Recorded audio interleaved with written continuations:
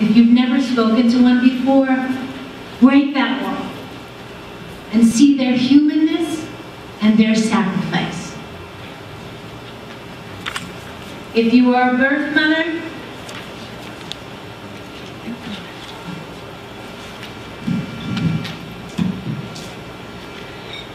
first mother, your voice matters. Please share your story with us. You are not alone, and we care. And everyone, gently take risks within yourself and see the humanness in all of us without judgment. Because when suffering leads to meanings that unlock the mysteries in our lives, we do strengthen our compassion, our empathy, our gratitude, our joy, and our wisdom. And that is what the whole purpose of this is. I started Adoptee support group in June 2010. And look around you. This is what it's culminated to. I kept every email, every name, kept people connected because I wanted to create a community of connection in the foster care and adoption community.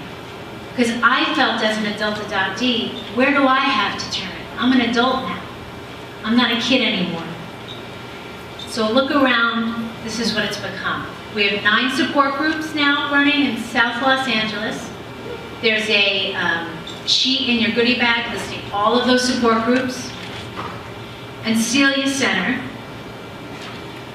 would not be here without the woman who gave birth to me.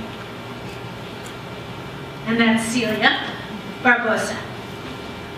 And I'm teary because she was born on December 2nd, 1932, and passed away by natural causes on August 27, 2014 in a hospital in Argentina.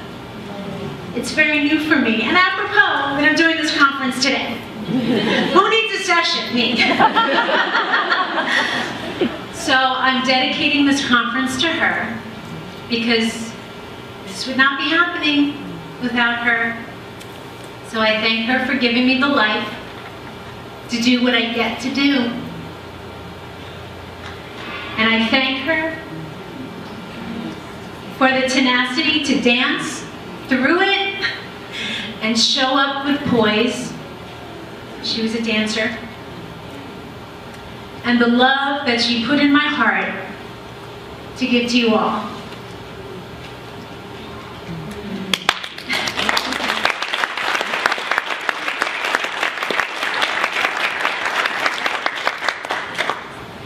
And thank God for the family in Long Island who finally adopted me and showed me the way how to be silly and never grow up.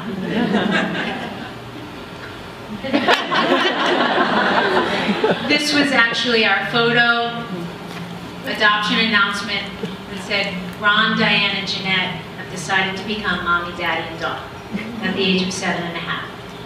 So yeah, there are tissues in your goodie bag. And did I say chocolate? Okay. So, at our closing ceremonies, we are going to have a full-blooded Navajo Indian healer who's going to come and give us words of wisdom and play the beautiful Native American flute. That's at 6 o'clock. And I know some of you are super excited. We are going to have wolf dogs here at 6 o'clock as well, to give us healing and energy. Because I wanted, this conference is about healing. We're never going to be cured. It's about healing, processing, moving through, and walking away feeling transformed and moved. And that's what I want. So now, without further ado, we do have a wonderful guest speaker today. And I'm so honored she's here. She has a very busy schedule, and I had to fit her in this morning. She's rushing on a plane to go speak at another location across the country. So, she was born in Morgantown, West Virginia, to an African father and a white mother. As an infant, she was placed in foster care and adopted by a loving white family in West Virginia. She grew up contemplating and dealing with questions about her identity and her biracial roots. She fell in love with theater in early childhood and later won an acting scholarship to attend West Virginia University. She earned her M.F.A. at the American Conservatory Theater in San Francisco and and has joined the Los Angeles acting community. So if anyone has any jobs, just talk to her. She has been acting on stage as well as in films and TV. She's been on Strong Medicine, All of Us, Boston Legal, The Secret Life of the American Teenager, and the film American Dreams. She also dances with a professional company, Urban Latin Dance Theater. However, her biggest role so far, what's important today, is when she decided to locate her biological parents. And so I welcome Sarah Culberson here to the podium today to share with us her story of self-discovery from West Virginia to West Africa.